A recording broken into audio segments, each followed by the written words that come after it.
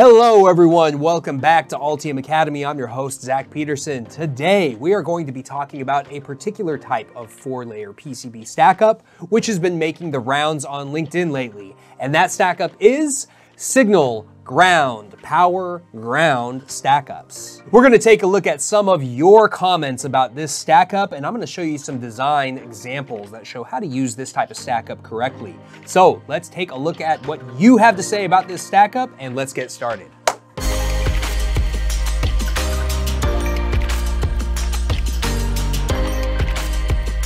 Now, we've talked about 4-layer PCB stackups on this channel and some other videos, but there's one type of stackup that we haven't mentioned. And this is a stackup with signal, ground, power, and ground, which is a really interesting choice, I think.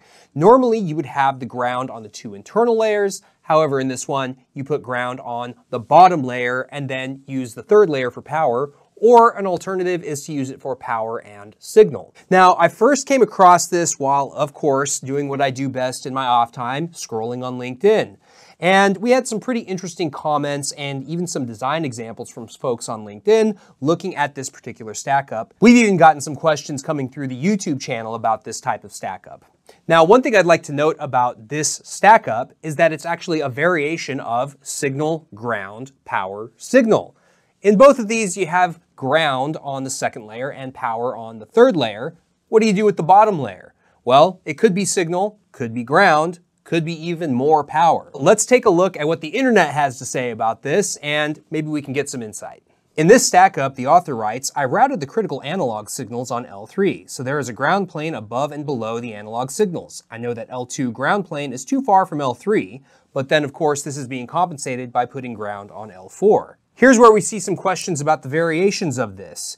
ES2258 writes, Hi Zach, what do you think about pouring layer 4 with ground if we have signal, ground, power, signal? Here are some comments on a LinkedIn post about this type of stackup. Lee Brady writes, I like signal, power, ground, signal. This way you have power routed on polygons, which allows for some decoupling to be formed between the two planes. Artyom Shatsko writes, well, depending on the application, the usual signal, power, ground, signal might be okay, but with today's fast-switching electronics, it is likely to cause EMC issues as signals on layer 1 and power on layer 2 share dielectrics between them and ground on layer 3. I think this is hinting at adding ground above that power plane so that you have it on the outer layer. This image shows a design example that was included with one post, and you can see the usage of each layer marked in the image. Note the two split ground regions on layer 2. Here on layer 3, it's dedicated for power, but there are also some signal lines on this layer as well, as you can see from the small traces.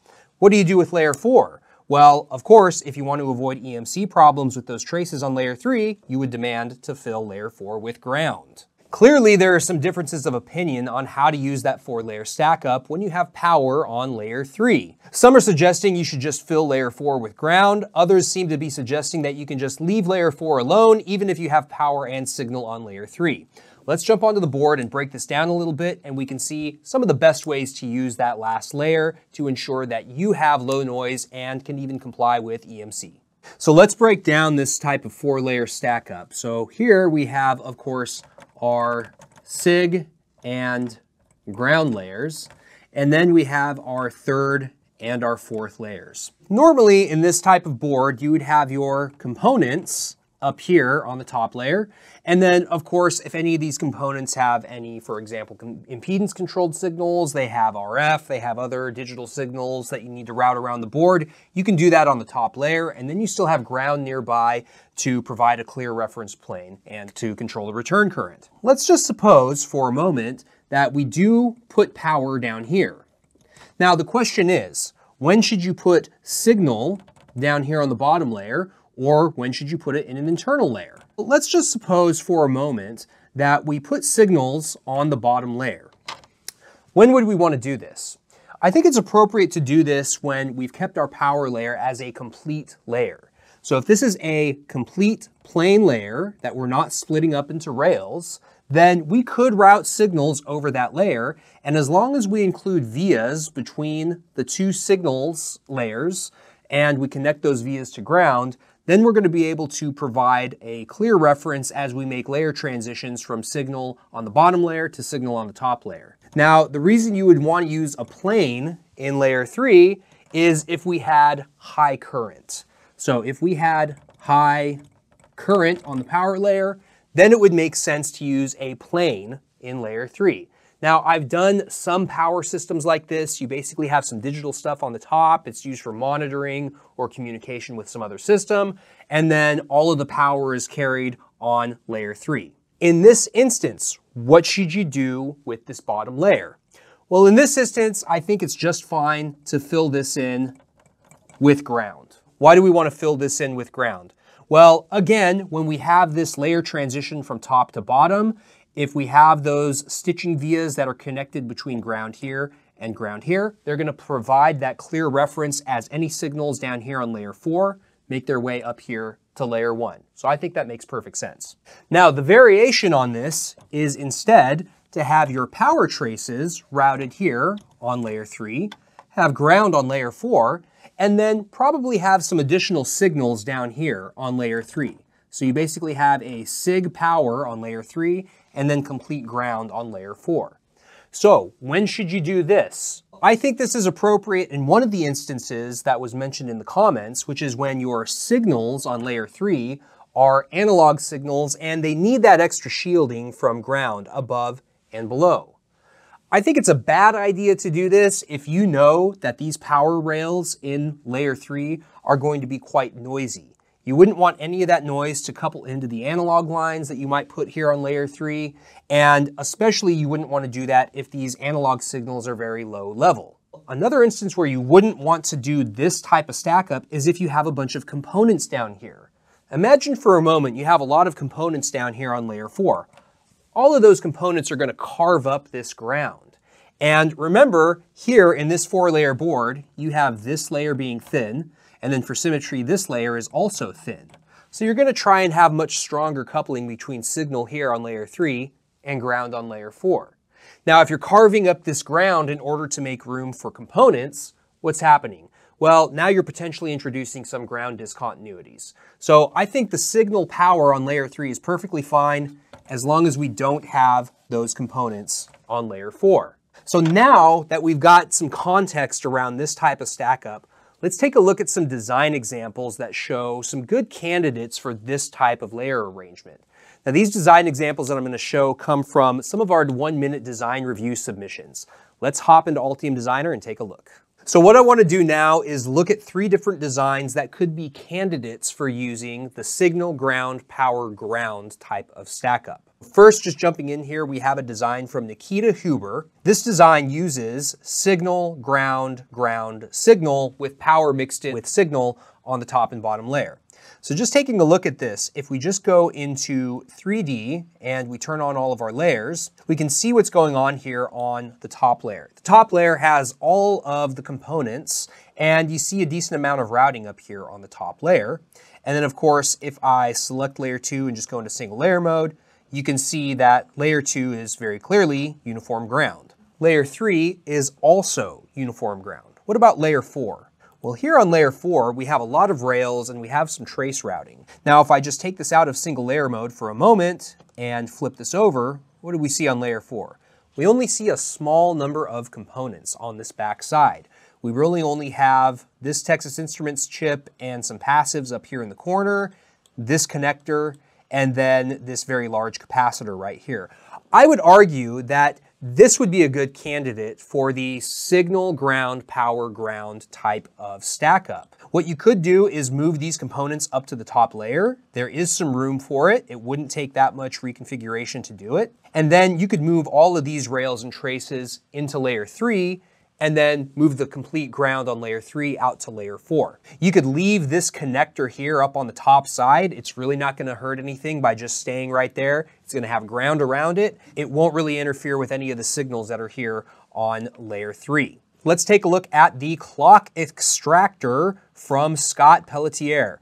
So Scott sent in this design as a clock extractor operating at very high speed, and I think this is a good example of a design that could use high speed but also use a non-traditional stack up if everything is done correctly. Here in 3D, we see, of course, we have a lot of components on the top layer, and then we also have a decent amount of high-speed routing here on the top layer as well. Now, if I just take this and flip it over What do we see on the back side? Not very much routing and really no components. The only component evidence that we have here is just some of the shrouds here from these connectors coming in off of the edges. You can see here if we just go to single layer mode, if I go to layer 2, we have complete ground.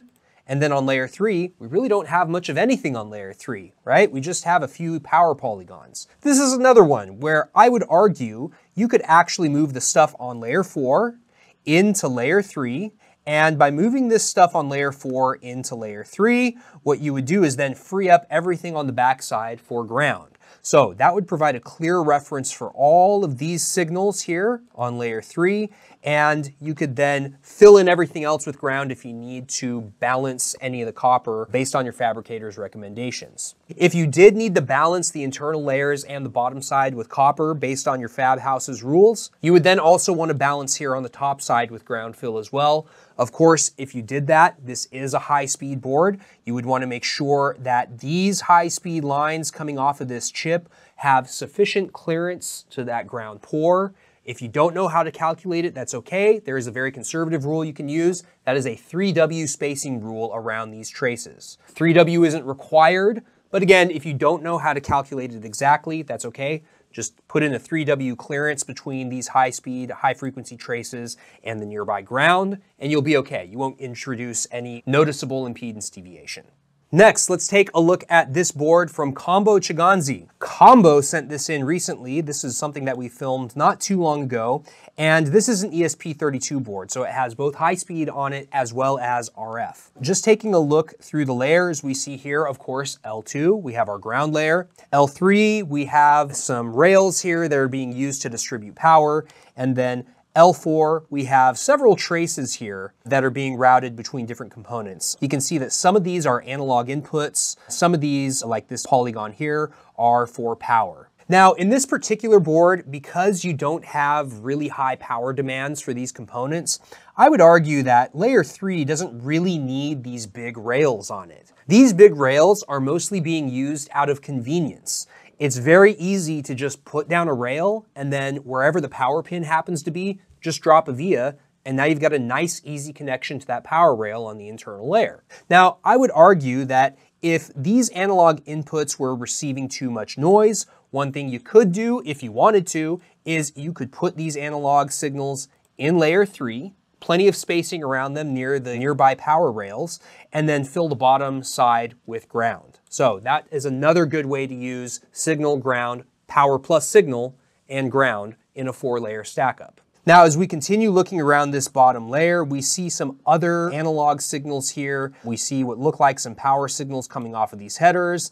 And then we see here that we really don't have any digital stuff on this bottom layer, except for these two traces, which I believe are part of a UART interface. Someone correct me in the comments on that if that's incorrect. But I think this goes to show the point. We're not trying to route really high-speed stuff from the top layer all the way through the stack up to the bottom layer. In this particular type of system, we're really reserving that internal layer for some analog stuff and for some power. I think this is a totally appropriate use of a 4-layer stack up with power and signal on layer 3. And again, you can shield all of that stuff in that internal layer by placing ground on layer 4. And finally, once again, just make sure that if you need to balance copper, you do that by doing what Combo has done here, by putting ground with some stitching on the top layer.